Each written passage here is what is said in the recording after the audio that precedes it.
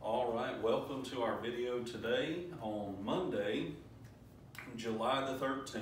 I'm glad you're tuning in today. Hope you've had a great weekend. I hope you had a good services in church for our Hopewell people. I'm so thankful for what we experienced yesterday together in the church and just a good service. And so excited now for our tournament this week. We are beginning today with Noah. Everyone knows Noah, I think. And we will also be seeing Josiah, the king. I think you'll be excited what you'll learn about him today. But what I'd like to do as we begin is to update you quickly on how the tournament looks so far. Okay, so we all know that Solomon the king won that video. Well, folks, I am pleased to say that Samuel, this was the numbers, 67%. He won officially. So he advances to the second round. It will be Samuel and Solomon. That will be an amazing video in round 2. And Friday's video officially ended the voting. And folks, I'm going to tell you, one of the people was in the lead until towards the very end. Some final votes changed the outcome. It switched the other way. So here is those results.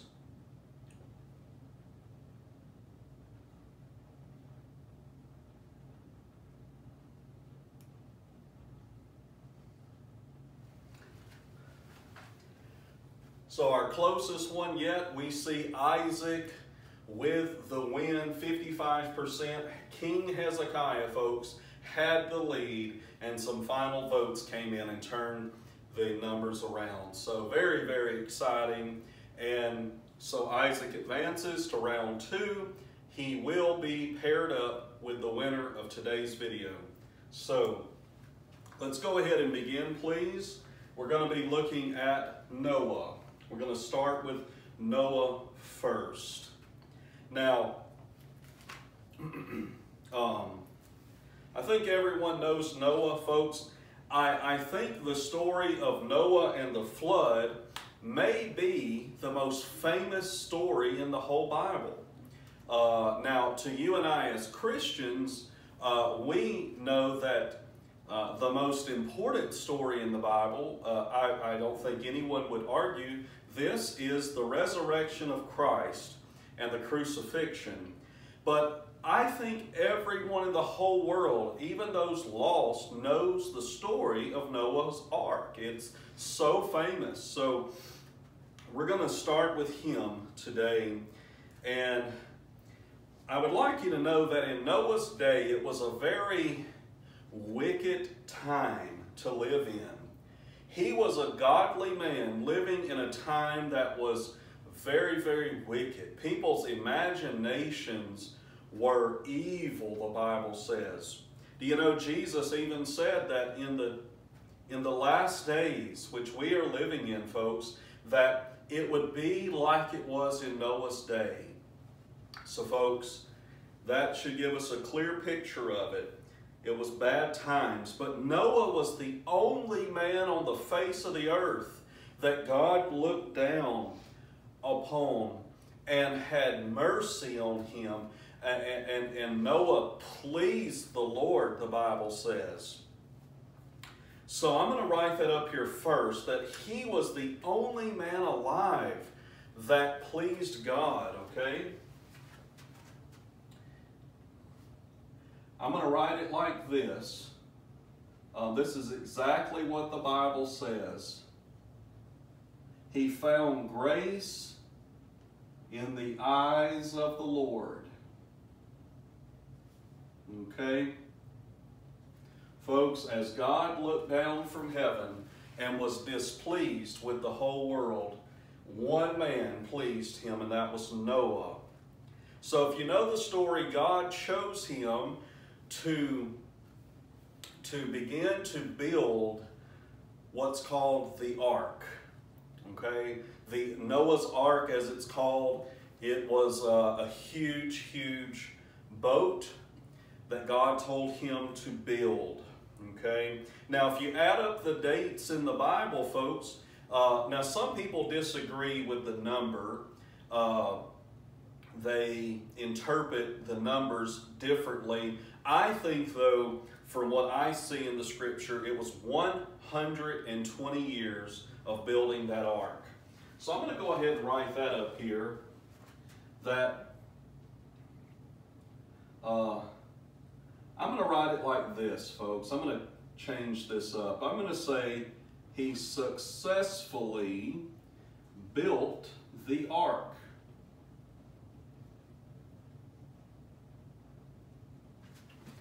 Okay? Successfully built the ark. Now, please understand, Noah was not a carpenter. Okay? That he didn't know anything about building. It took 120 years, but please understand that Noah was given specific instructions by God. God told him how big it needed to be, what to make it of, everything about the ark.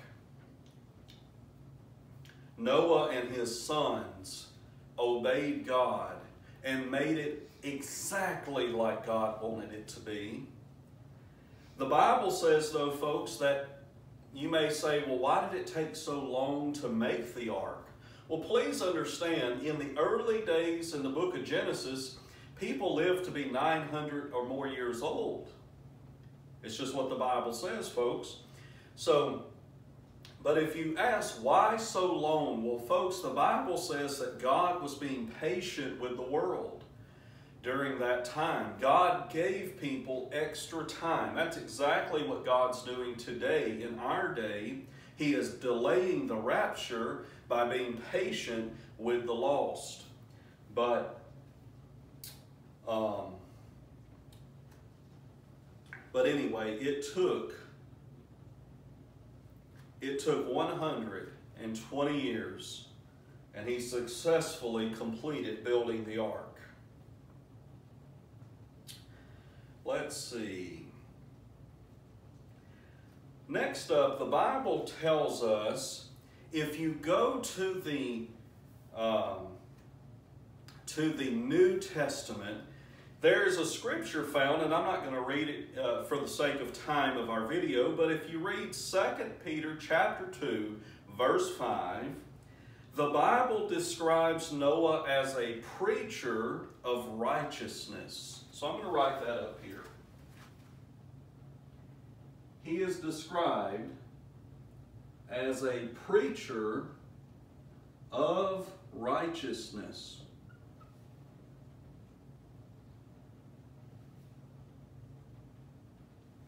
Okay? And I'm going to write the scripture up here. That's in 2 Peter 2, verse 5. Okay? So that helps you understand, folks, why, another reason why it took 120 years.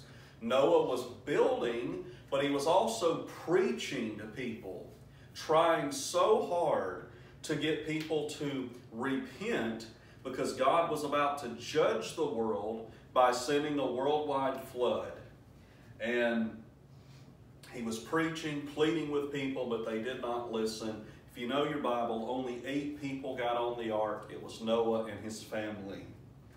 Okay? But he was a preacher.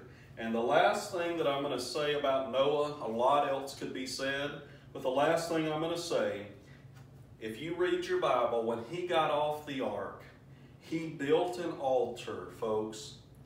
When he got off that ark, remember, they were on board that boat for over 1 year. When they got off the ark, they saw the destruction of the world. They were the only people left alive. And Noah said, I'm going to build an altar.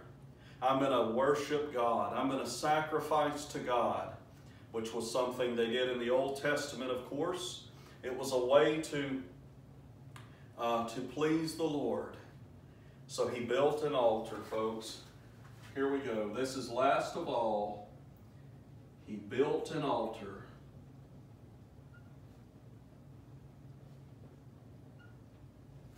And that was immediately after getting off the ark. Okay? So folks, there we go. A lot more could be said, but there you go. That's the overall of the story of Noah. Wonderful, wonderful man. He is ranked number 4 in our tournament for a reason. Okay? So now we're going to move on to Josiah. Now, Josiah, you may not know of him, and I'm happy to introduce you to him if you don't know him. So please understand that he was one of the kings of Israel. We've talked about that in our tournament so far. We have already seen King Solomon, King Hezekiah, and today we're seeing King Josiah. Now please understand that all the kings of Israel in the Bible were not good kings. Not just from a political standpoint, but from a religious standpoint. Some of them were evil and wicked. I'm pleased to tell you Josiah was not, okay? So I'm going to write up here, first of all, that he was one of the few righteous kings. He was a righteous king.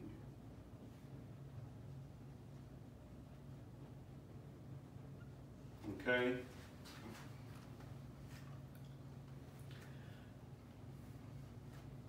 We're told about him in the Bible that he walked as the king in all the ways of King David, which was his ancestor. Okay? The Bible says he did not turn to the left or turn to the right from the ways of David, the king, his ancestor. Okay? He was very righteous. Now, the second thing I would like to say about him, as a righteous king, as one of the greatest that Israel ever had.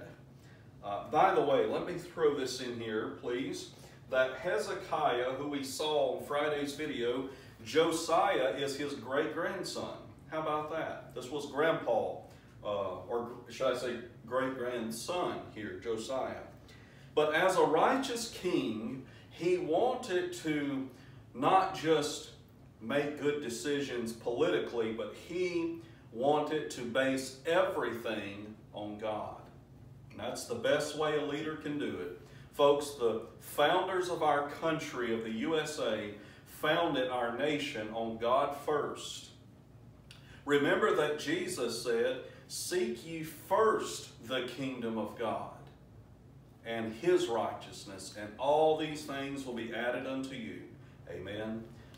Shall be added unto you. Amen. So,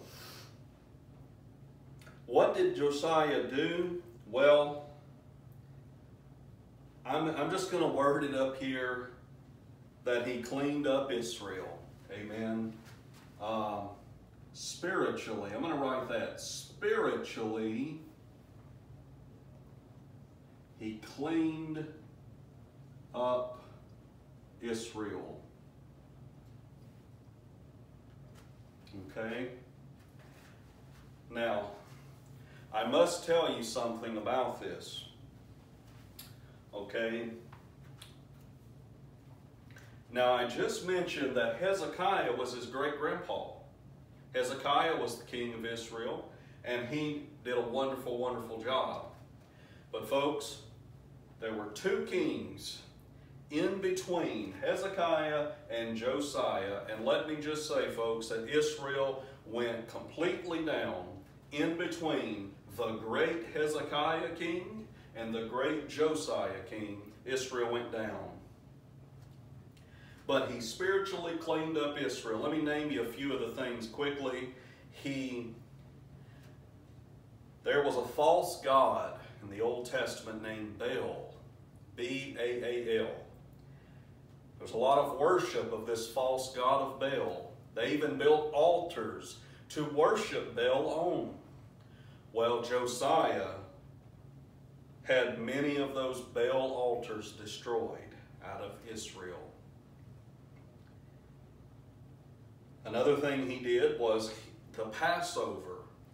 That was the biggest celebration in all of Israel. It had just quit being celebrated. Josiah got the Passover celebrations back going, and also the famous Ark of the Covenant, as it's called, the Ark of the Covenant. It was like a treasure chest. It represented the presence of God. It had been removed out of the temple. Guess what Josiah did? He put it back in the temple, the presence of God. Amen. So he did a great job at that. Now, next of all, he made a decree or an order that the temple be renovated. Okay? He ordered the temple renovation. Okay? The renovation of the temple. Folks, that word, I'm sure you know, but it means to renew the temple, to clean, to make it, I'm trying to figure out how to describe it, to fix it up and to make it look nicer, to do improvements, to get the temple back looking good like it once did.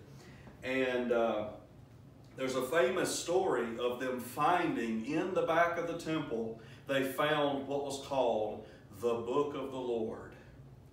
Now, we believe that to be referring to the law of the book of Leviticus. They found a copy of the Levitical law, the book of the Lord. They found it in the back of the temple.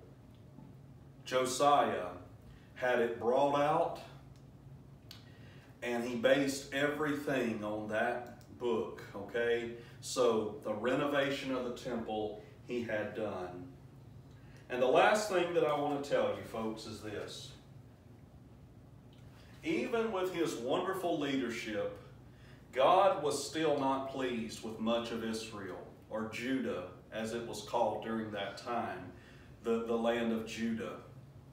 God was still not pleased, even with his good leadership. God said to Josiah, I'm going to have to judge my people. But God said, but Josiah, you have been such a wonderful king. I'm not going to do it during your life. I'm going to let the land prosper and have peace during your time as king. But when you die, I will then judge Israel. God even said why. He said, Josiah, it's because you have been tender and you have been humble. God said, I will delay my judgment because of you. So I'm going to write that down. I'm going to write that God delayed his judgment on Israel. Okay? Or on Judah, I should say, but you know what I mean, on Israel. Okay? So, God did that because of the tenderness and how humble and a wonderful king that Josiah was. So, folks, I've given you these two men today. I hope you have enjoyed this. I like keeping these videos short. Noah and Josiah, who inspires you more? Please, please think about it prayerfully. Please cast your vote, and your vote may be the one that makes one of these the winner.